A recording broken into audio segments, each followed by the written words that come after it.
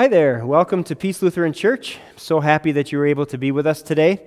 My name is Jason Teal. I serve as the pastor here and have the privilege of leading you into God's Word today. Just a couple of quick instructions as we begin. If you would like to follow along with a service folder, you can download that on our website, peacelutheranboulder.com, same page as you'll find this video that you're watching right now.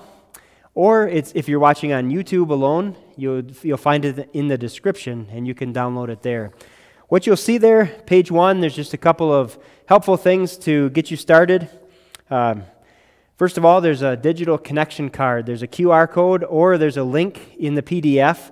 To click on that, that just is a wonderful way to be able to know who our worshiping family is today. It gives me an opportunity to pray for you, to welcome you, and to serve you as you give feedback on the digital connection card. So please fill that out if you're able to.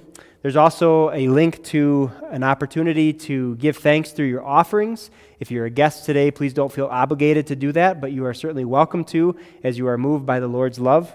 And then there's also a link to be able to serve not just with your offerings, but with your time and talents, as there is a volunteer link as well. So check those out. Today, as we gather around God's Word, we're going to take a look at an event in Jesus' life called the Transfiguration. It's an event where he reveals something that he doesn't normally reveal during his earthly life, and that is his divine glory. He shines with all of the glory that is rightfully his as true God.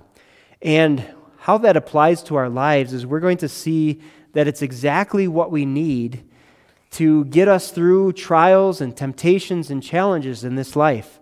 The glory that is Jesus's, that helps us to see that that's who our true God is, but it also helps us to see that that is exactly what he came to this earth to win for us, and that'll be ours someday as well. And so may God lift you up and strengthen you as we take a look at that message today, the message of transfiguration. Let's begin our worship today by our first musical meditation, All Glory to Our Lord and God.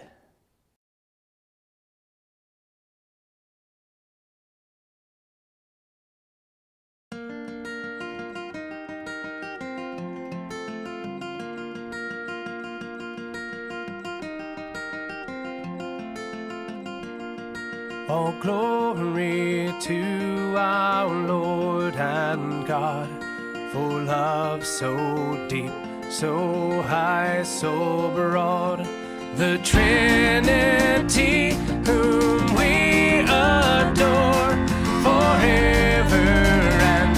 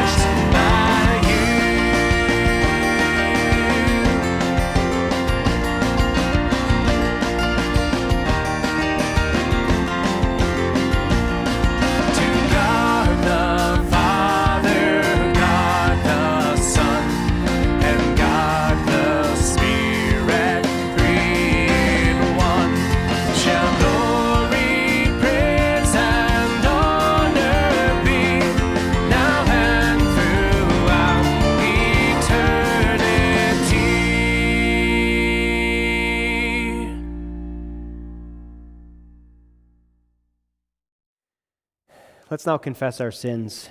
Dear friends, let us approach God with a true heart and confess our sins, asking Him in the name of our Lord Jesus Christ to forgive us. and you can say these words along with me. Lord of life, I confess that I am by nature dead in sin, for faithless worrying and selfish pride, for sins of habit and sins of choice, for the evil I have done and the good I have failed to do. You should cast me away from your presence forever. O Lord, I am sorry for my sins. Forgive me for Jesus' sake.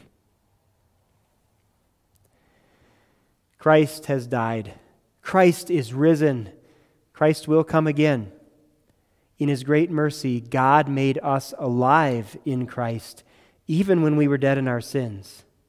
Therefore, hear the word of Christ through His called servant. I forgive you all your sins, in the name of the Father, and of the Son, and of the Holy Spirit. Amen. Let us pray. Lord God, before the suffering and death of your one and only Son, you revealed His glory on the holy mountain. Grant that we who bear His cross on earth may behold by faith the light of His heavenly glory, and so be changed into His likeness, through Jesus Christ our Lord, who with you and the Holy Spirit lives and reigns one God, now and forever. Amen. We now focus our hearts and our minds on some lessons from God's Word. Our first lesson today reminds us of where we can experience true glory. So often we are looking for glory in so many places, but the only place we find real glory is in Jesus Christ. And anytime we are in the Word of Jesus, that's when we have the real glory, the glory of the good news of sins forgiven in Him. A lesson from 2 Corinthians chapter 4. But even if our gospel is veiled, it is veiled among those who are perishing. In the case of those people, the God of this age has blinded the minds of unbelievers to keep them from clearly seeing the light of the gospel of the glory of Christ, who is God's image. Indeed, we do not preach ourselves, but Jesus Christ as Lord, and ourselves as your servants for Jesus' sake. For the God who said, "Let light shine out of darkness," is the same one who made light shine in our hearts to give us the light of the knowledge of the glory of God in the person of Jesus Christ.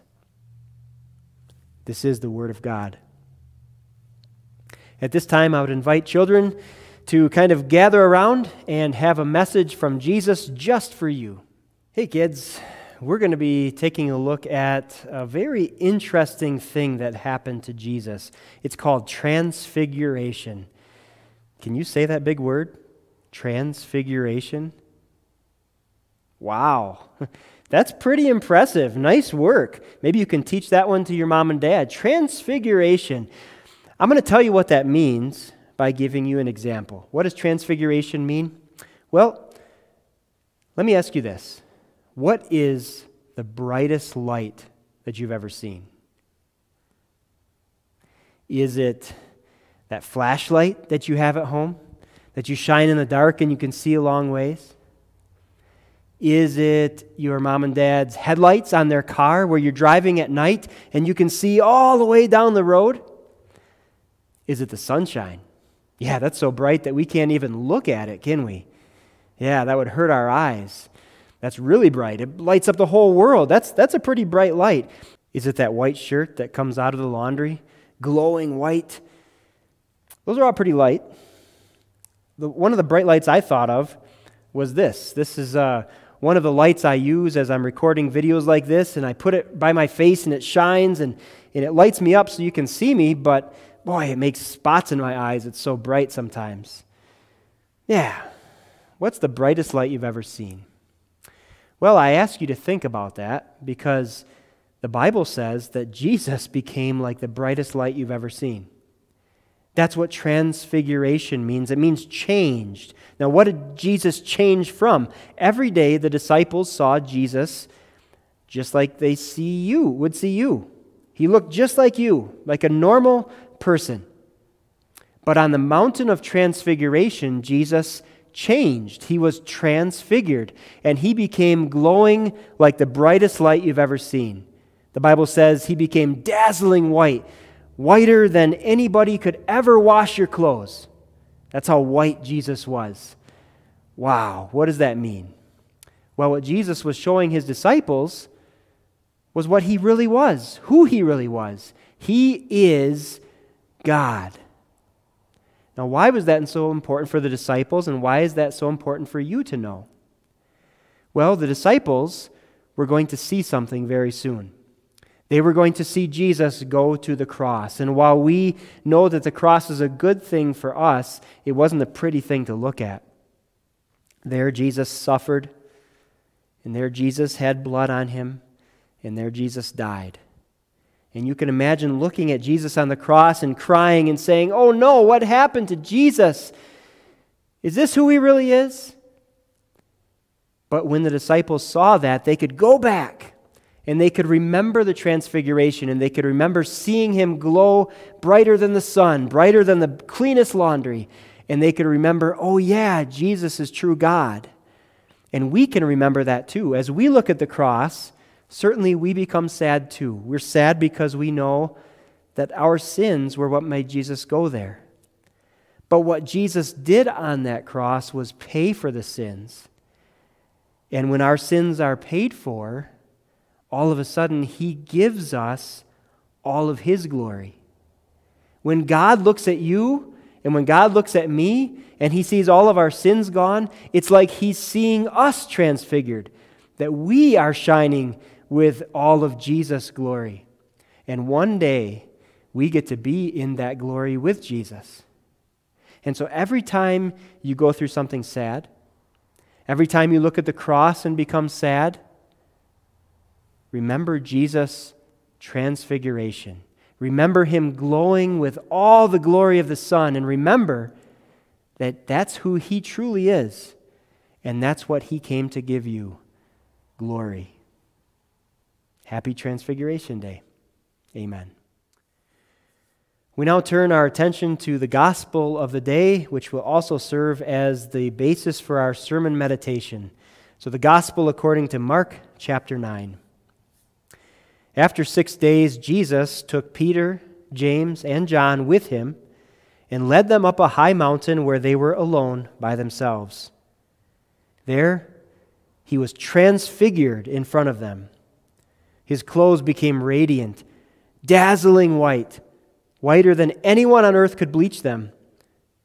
And Elijah appeared to them together with Moses, and they were talking with Jesus. Peter said to Jesus, "Rabbi, it is good for us to be here. Let us make 3 tents or shelters, one for you, one for Moses, and one for Elijah." He did not know what to say because they were terrified. A cloud appeared and overshadowed them, and a voice came from the cloud, saying, "This is my Son, whom I love. Listen to him." Suddenly, when they looked around, they no longer saw anyone with them except Jesus alone. As they were coming down the mountain, Jesus commanded them not to tell anyone what they had seen until the Son of Man had risen from the dead. This is the gospel of our Lord. Grace and peace to you from God our Father. It comes to you through our Lord and our Savior, Jesus Christ. Amen. So God's word for our focus today is the gospel lesson that you just heard from Mark chapter 9. It's the account of Jesus' transfiguration.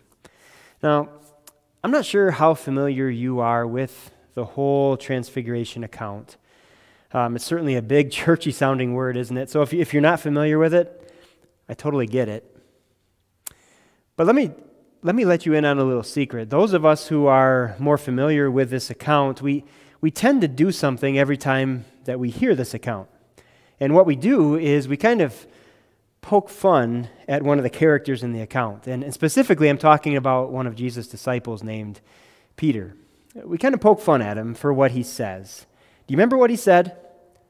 He got up on the mountain and he's like, "Hey, I've got an idea. Let's put up these shelters." And we say, "Oh, Peter, you're so silly. Why did you even think of that?" And I think we do that because the Bible itself even says he didn't know what he was saying.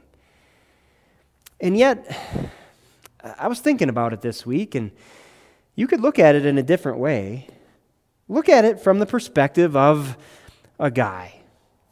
Look at the circumstances. Here is Peter with his buddies, and they're taking a hike up a mountain. They're going to a desolate wilderness place. Hey, I watch the Discovery Channel, don't you? I see what survival people do in those situations. What's the first thing they do when they're out in a remote wilderness place and they're trying to survive? They put up a shelter. They start gathering sticks or rocks, anything they can. I even saw a survival show once where a man was in Africa and he found a big pile of elephant dung and he started using the elephant dung and he made this lean-to. It's the instinct, right? Put up a shelter. What about Bear Grylls? What would Bear Grylls do in this situation? Oh, you know, he would put up just the perfect shelter that would not only keep the rain off, but would also gather it so he'd have a nice supply of fresh water. So come on, take it easy on Peter just a little bit. How can you blame him for just blurting out his primal instinct in a remote place? Let's put up some shelters, right? Little different perspective there. And I get it. You're probably thinking, okay, Pastor, you've watched way too many survival shows, and you're probably right. That's probably not exactly what Peter had in mind in this account. I think what Peter had on his mind when he said, let us put up some shelters, was this. He wanted to be up there just basking in all of Jesus' glory, all for himself, and just bask as long as he can and not have to go back to reality. He just wanted to linger there. And that's why he didn't really know what he was saying. That probably wasn't the best for him. But I'm going to go with my twist, just to help us understand, just to help us work through this text. What if Peter did have survival on his mind? If survival was what Peter was talking about, survival from dangers, then he was pretty close. He was pretty close to what Jesus wanted for his disciples and for us on this Mount of Transfiguration. So let's go with that, and let's use that as our theme to help us discover this whole text in Mark chapter 9. Let's put up a shelter on this mountain. And as we do, we will see that we will be able to survive whatever dangers come our way as well. Now, what is it about survival shows that really draws us in? I think, first of all, it is that opening sequence, because the opening sequence of a survival show really sets the stage for what a survival show is all about. The dangers and surviving those dangers, right? In the opening sequence, it always goes like this. It's an aerial shot, and it's usually of this place that looks like paradise. There's nice water features, maybe there's palm trees and things like that, but then as the aerial shot focuses in, what it focuses in on is the danger. It's not quite paradise. You'll see the sharp teeth of the area's most dangerous predators. You'll usually see venomous vipers. You'll see this scene of the main character grabbing something squishy and slimy and having to eat it so he doesn't starve to death. Yeah, it's the dangers that draw us in because you know that you have to survive those dangers. That's a good setup for this whole transfiguration event as well. Not that Jesus was worried about predators on that mountain. He wasn't worried about starvation. He wasn't worried about any slithering snakes there, but he did have dangers in mind, and that's exactly why he takes the disciples, that's exactly why he takes us up to the Mount of Transfiguration. Here's the opening sequence that sets up those dangers right before our text. If you go back in your Bible earlier before this, Mark chapter 9, you'll hear Jesus say these words to his disciples. Jesus then began to teach them that the Son of Man must suffer many things and be rejected by the elders, chief priests, and teachers of the law, and that he must be killed. You talk about dangers. Understand this, Jesus is 100% God. And he's revealing that with these words. As God, he knew exactly what was in store for him shortly after Mark chapter 9, when he's on the mountain of transfiguration. And he describes it here. He's going to go and he's going to suffer. He's going to be rejected and he's going to be killed. He knew about those things. But know this too, Jesus is not just 100% God, he's also 100% human being. He shares the exact same flesh and blood that you do and I do. And so imagine knowing those things and being human. There's going to be some fear there. And certainly there's fear there for Jesus. This wasn't something that he was looking forward to. This was not going to be a pleasant experience in the least. But I think when it comes to fear of these dangers, Jesus' biggest fear wasn't for himself necessarily. It was for the people around him, the people that loved him, the people that followed him, the people that believed in him and put their entire faith and hope in him. What was going to happen when those people experienced those things happening to Jesus? You talk about dangers. Jesus was afraid for them because he loved them. Can you imagine going through those things as his disciples, as those people who believed in him and followed him and trusted him? Boy, if those things were going to happen to Jesus, if people were going to accuse Jesus, even though Jesus was absolutely perfect, what was going to stop them from accusing his followers? And when those accusations came, Jesus knew that there was going to be a real danger for his disciples, for his followers to doubt him. What else was going to happen to Jesus? If those people were going to reduce Jesus to a bloody mess, how were his followers and trusters going to take that? When they saw him all bloodied up, Jesus knew there'd be danger there. The danger for them to be ashamed of him and maybe even to deny their faith in him. Jesus knew that he was not just going to suffer. He was going to die. He was going to succumb to death. And if these people's faith, if their entire hope for eternity was in him and they saw him die, boy, that would be a huge danger. They'd have the danger of losing their whole faith itself. Do you see why Jesus was afraid? Afraid for his followers? These were real dangers. How are they going to survive those things? How are they going to survive experiencing all those things? Well, it wasn't anything that they were going to be able to do. Peter said, let's put up some shelters, as though he had the strength to be able to survive it. He was going to put up what he needed to survive. That wasn't going to happen. Instead, what really happens is Jesus puts up shelters for them. He gives them what they need to survive. And know this, I'm speaking in a metaphor, right? Jesus wasn't going to take sticks or rocks or anything else and put up literal shelters for them, but he was going to give them everything they needed to survive the exact dangers that were on his mind, the dangers that I just listed for you.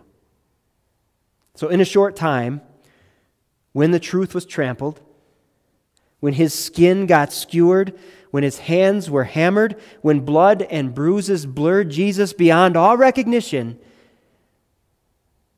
the disciples could seek shelter and survive on what they saw on that mountain. Here's what I mean. What did the disciples see on that mountain of transfiguration?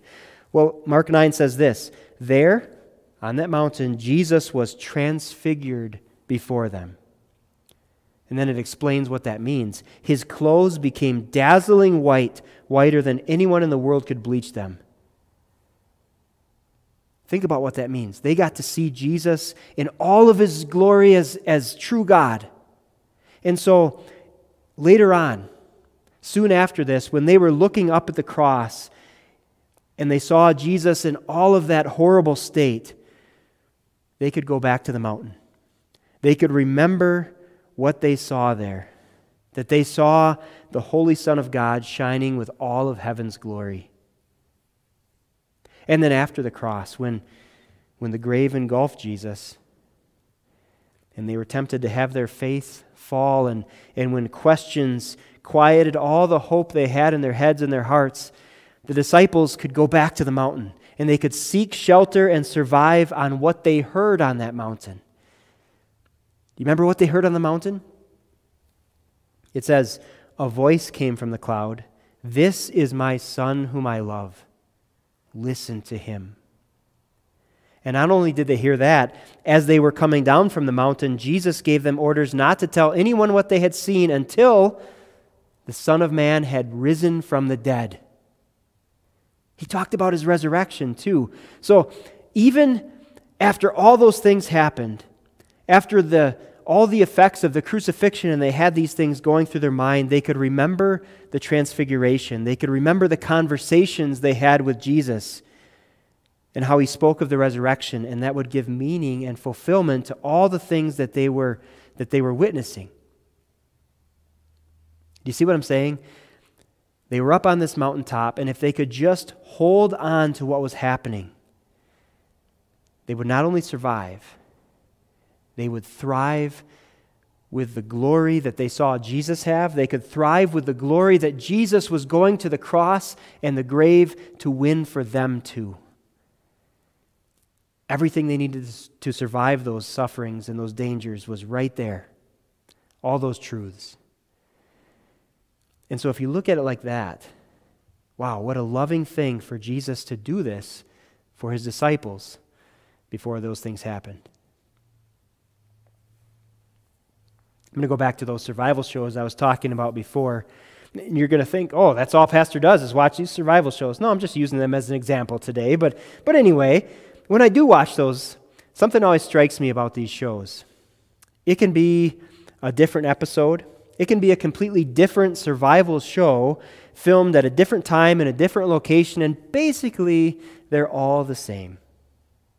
They all have the same kinds of dangers. They might have a little bit different name. They might present themselves in different ways, but it's all about surviving the same kinds of dangers. And I'm using that as an example to transition into how this applies to us. The same is true of Jesus' followers. Jesus' followers at a different time, different location, kind of like Colorado in 2021. They may not be the same exact dangers that the disciples had, but make no mistake, there are the same physical and spiritual dangers that we face. And Jesus has the same concern for you and I. He wants us to be able to survive them too. And so that's why the suggestion that I made before applies to us. Let's put up a shelter on this mountain. Let's find everything we need to survive the dangers we face on this mountain. You know what I'm saying? When I asked you before to just try to imagine the dangers the disciples would go through, I have a hunch that you were able to imagine them pretty well. And it's not just because you have a really vivid imagination. It's because that's your real life too, isn't it? Absolutely it is. Let me just walk through it a little bit. Like the disciples, you kind of have a vision of how things are going to go, right? Do you have a plan for your life? Do you have hopes and dreams? How are those going? Maybe they're going okay, but you know as well as I do that as life goes on, circumstances throw wrenches in those plans, don't they?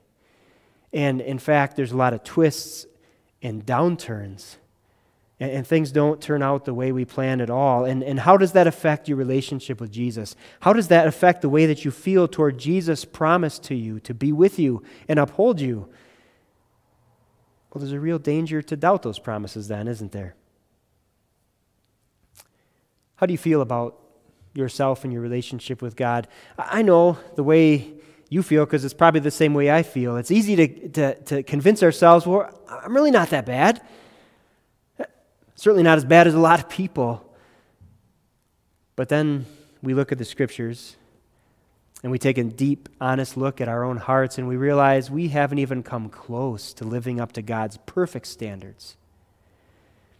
And the worst part about it is Satan knows that. And he comes to us and he accuses us. And he accuses us and he's right. And our consciences become weighed down. And when our consciences become weighed down, what does that do to your faith? How certain of you are about where you are going to spend eternity? There's a real danger of doubting there, isn't there? What about feeding our faith and feeding our souls? How's that going? We have all these great intentions about strengthening our faith, right? But then life comes at us faster than a supersonic jet, and it throws all these hurdles in the way. Overbooked schedules, exhaustion, stress, all these responsibilities that come, and pretty soon our Bibles are collecting dust. And what does that do to our faith? Well, it's in danger of starving, isn't it? And now we come to this time of the year. This coming Wednesday, we start a brand new season called Lent. And Lent is all about focusing on Jesus' suffering. And as soon as we say that, you think as if we don't focus on Jesus' gruesome crucifixion and his blood enough, now we're going to solely focus on that. What does that do for your pride in your Savior as you see him like that? What does that do as you share Jesus? Are you ashamed of him? There's a real danger of denying him, isn't there? You see what I'm saying? They're the very same dangers that the disciples were dealing with. How can we survive? Well, I'm here to tell you today that Jesus is making a shelter for you on this mountain. This isn't just a history lesson saying, hey, look at what happened a long time ago in Jesus' life or the disciples' life. No. This is for your strengthening. This is for your survival too.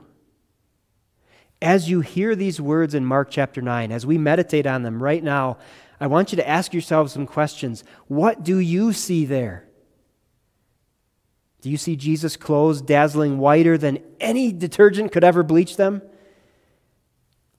What you're seeing is your God. Your God who has the power to keep every single one of his promises to you. Your God that has all the glory of the Almighty God, and you never have to be ashamed of him. That's who Jesus is to you. What else do you see there? Do you see that enveloping cloud? What a beautiful picture of your God who promises to never leave you, but surrounds you with his love every single day. And what do you hear on that mountain? Do you hear that booming voice proclaiming his divine approval of Jesus? Do you know what that means? That is the voice of the one who is accepting Jesus as your substitute. And think about what that means for you now and for all of eternity. Because Jesus lived perfectly, that counts for you. Because Jesus died as a punishment for sin, that counts for you. And because Jesus loves and approves, because God loves and approves of Jesus, that means he loves you and approves of you as well. You're completely forgiven. You're accepted by God because of Jesus, your substitute. What else do you hear on that mountain? Do you hear Jesus talking about rising from the dead? Think about what that assures you of. That assures you that no matter what life can throw at you, no matter what dangers come your way, the grave will never be your forever resting place. You have eternal life. What else do you hear? Do you hear that encouragement to listen to Jesus? That's God assuring you that he's not going to let your faith starve. No, he's going to grow that faith and strengthen that faith through his promises in the Bible as we listen to God's word. You see how important this event is? My encouragement for you today is to hold on to this. Remember this mountaintop experience. Hold on to it as you live out those difficult days in your life. Hold on to it as we make this intense journey to the cross during Lent. Hold on to it. And I guarantee you, you will not only survive, you will thrive in all the glory that Jesus is going to the cross to win just for you. What a loving Savior. put up this shelter for your survival. Do you get it now?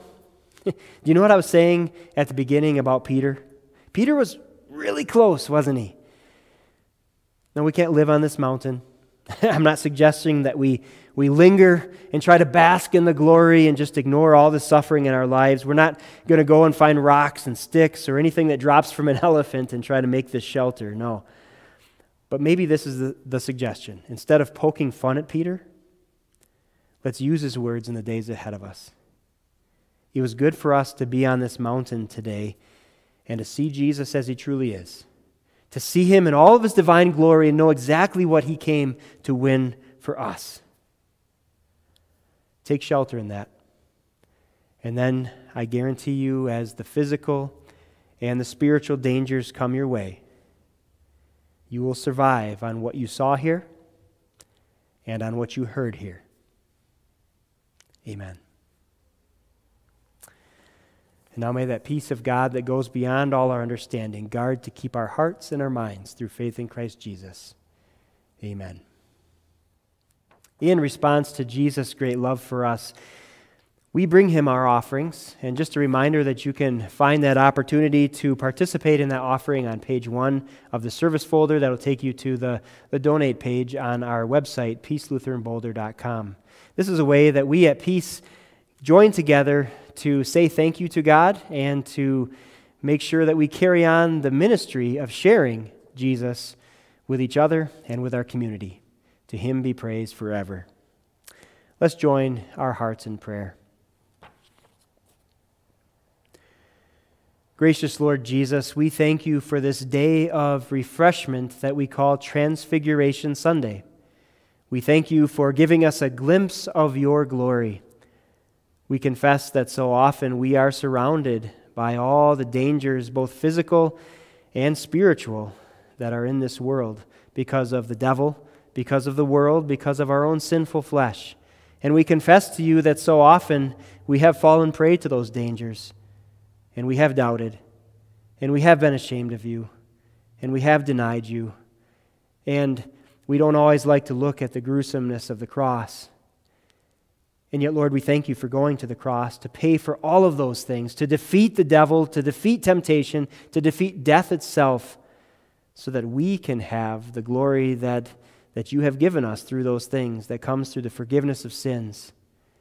Whenever we're going through these dangerous temptations and challenges in our lives, help us to find shelter in who you truly are, our Almighty God.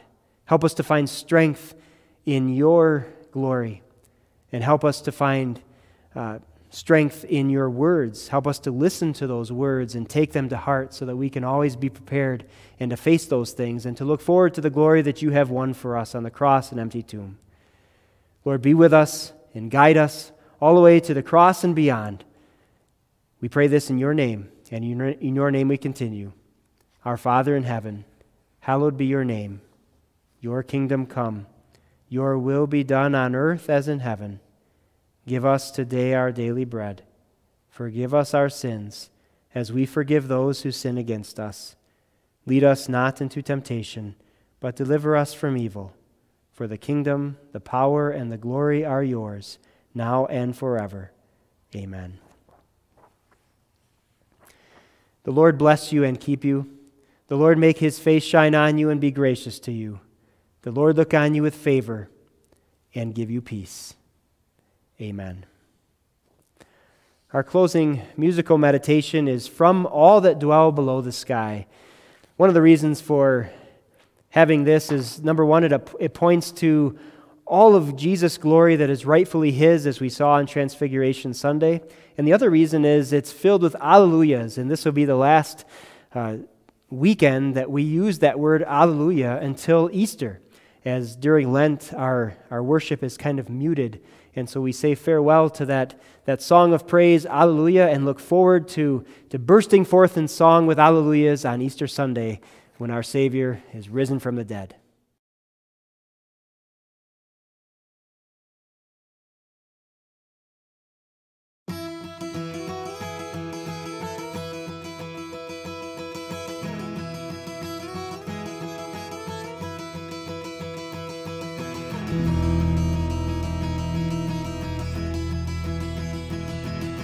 From all that dwell below the skies,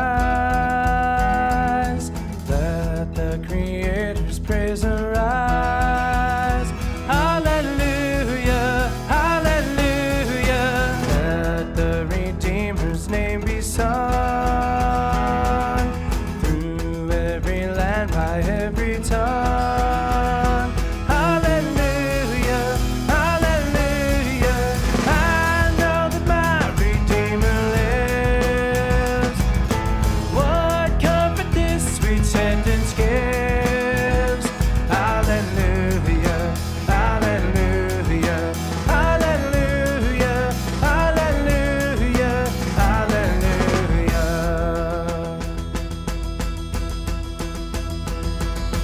A hymn of glory let us sing. New songs throughout the world shall ring.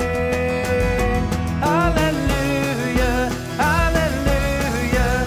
Your precious sound from shore to shore, till sun shall rise and set no more. Hallelujah, hallelujah, hallelujah, hallelujah, hallelujah.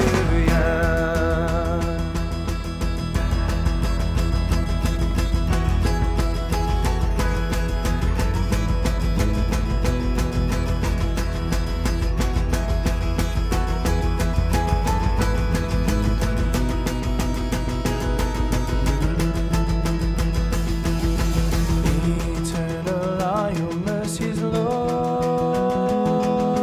Eternal is your glorious word. Hallelujah, hallelujah. You are my let the sages run, with Father and with Spirit one.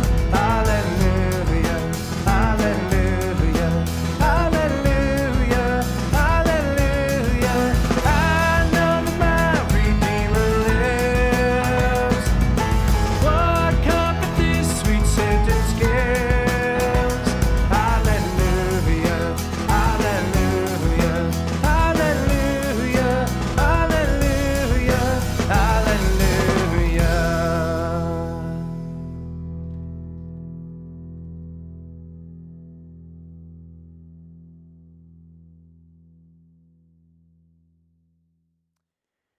Again, welcome to Peace Lutheran Church. Thank you so much for joining your hearts with ours as we worshiped our Savior today and were strengthened through His Word.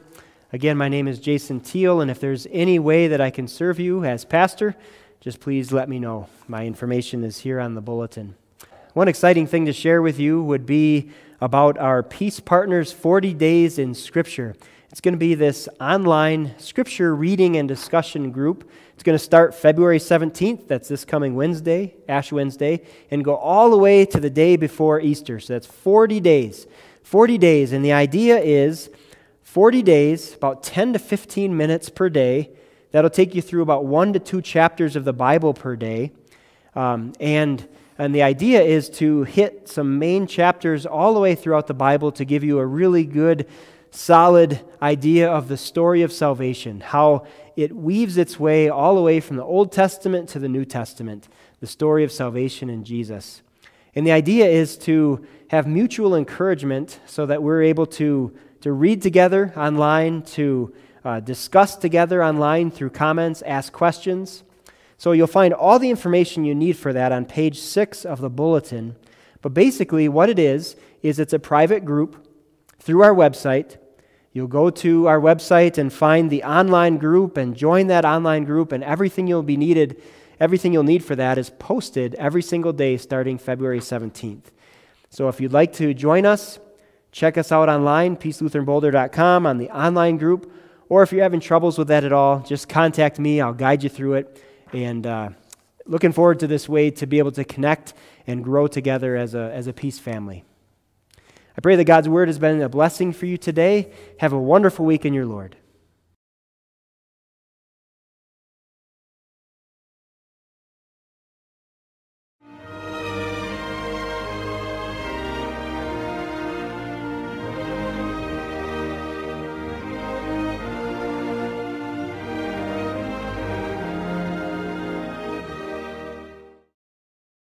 Hi, I'm WELS President Mark Schrader.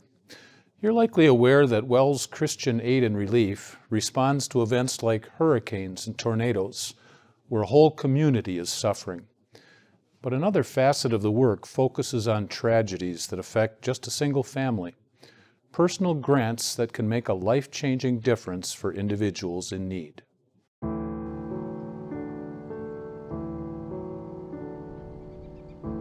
Lake Mills is a wonderful bedroom community. Has a lot to offer to families, not only in raising them, but also in the activities on the lake.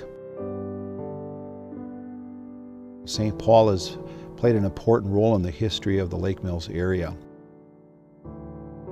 The church has always been there. That has been the constant. That doesn't go anywhere. The ability to go and share in God's Word and pray together and ask people to pray for you.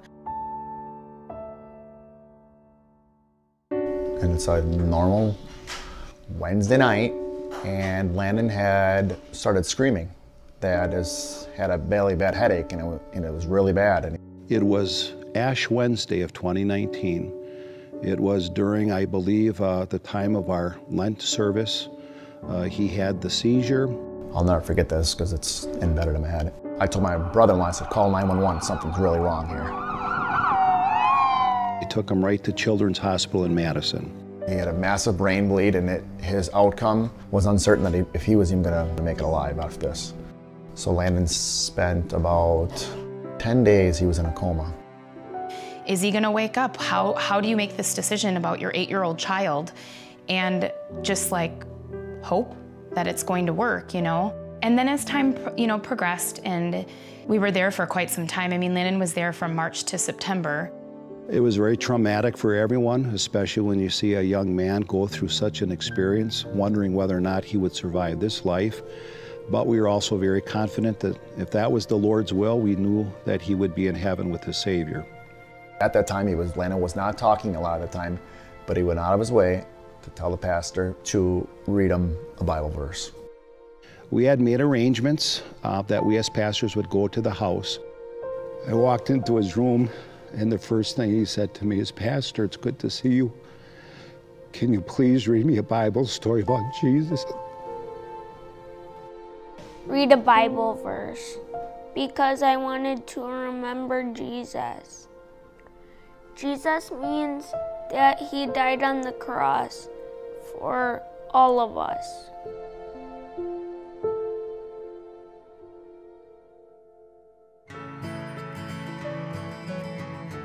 What I loved about all of the pastors at St. Paul's is every single one of them reached out and they were like, what can we do to help you? Can we come and visit? Can we pray with you? Can we pray for you? What do you need from us? Well, when I realized, how much it was going to cost for the family to purchase a handicapped accessible van, which legally they had to do to transport him, I knew that there was a way for us now to help them.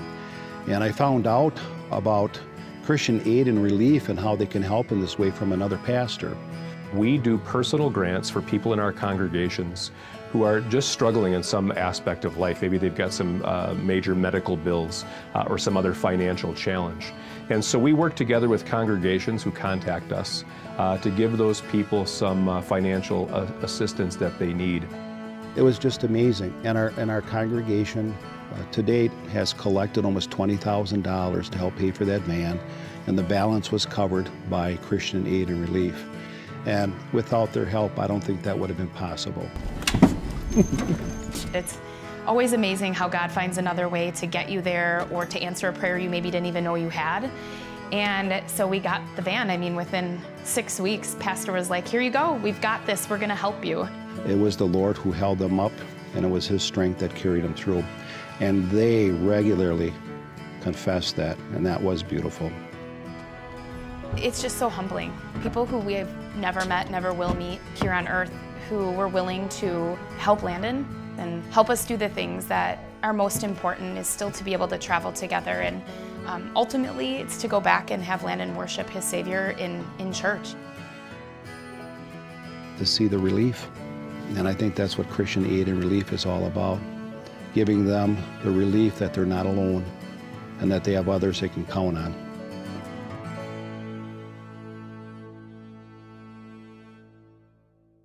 Landon's story is a beautiful illustration how WELS Christian Aid and Relief offers opportunities to demonstrate our Christian love. Whether it's a natural disaster, or a need at one of our world missions, or a family that's hurting, WELS Christian Aid and Relief is there as a way to show love to our neighbor, reflecting the great love Jesus has shown us.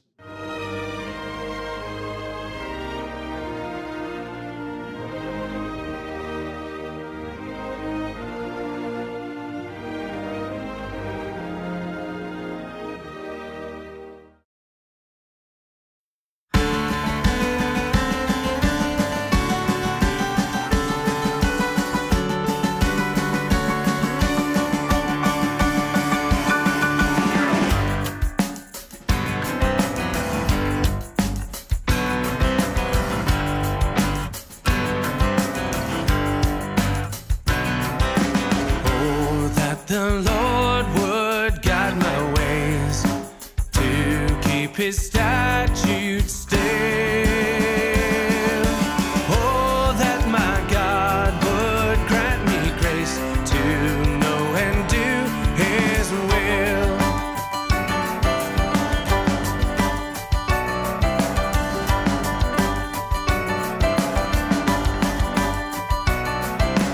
Order my footsteps by your word and make my heart sincere.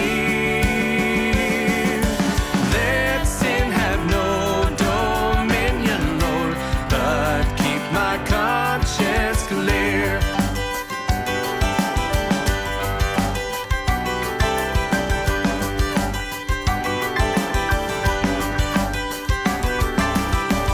Assist my soul too apt to stray, a stricter watch to keep.